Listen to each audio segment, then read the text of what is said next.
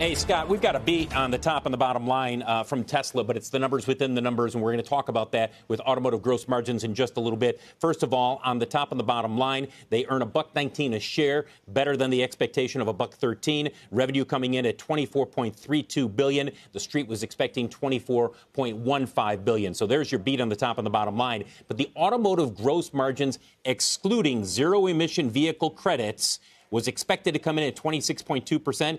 Came in at 24.3%.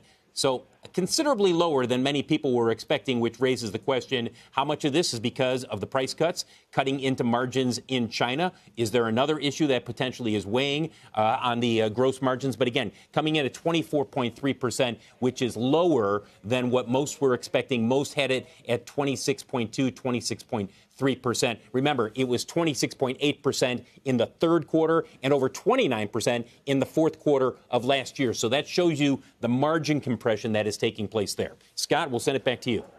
Yeah, Phil, and I know I'll hear from you again shortly. Just pop on whenever you got something that our viewers need to know about. Dan Ives, you saw the GM number, gross margins, 24.3. I suppose you're going to tell me better than feared? No, look, what I tell you, I think Phil hits on it. I mean, they're ultimately needing to sacrifice margins for volume.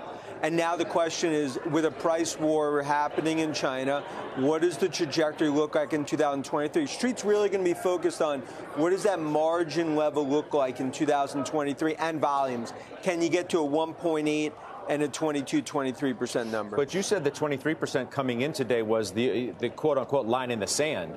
For you, they exceeded that, even though they're a little bit below what the street was expecting in terms of 26 and change.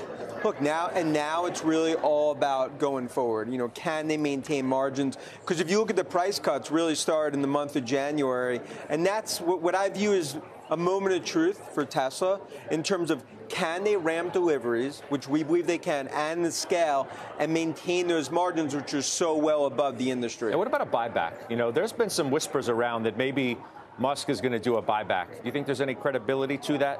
Yeah, well, I think there is. I mean, the company's in a phenomenal cash situation. You look what's happened to the stock, and there is more pressure on that in terms of doing a buyback. They're in that position. That'll probably be one of the key points in the conference call if Musk and Zach address it.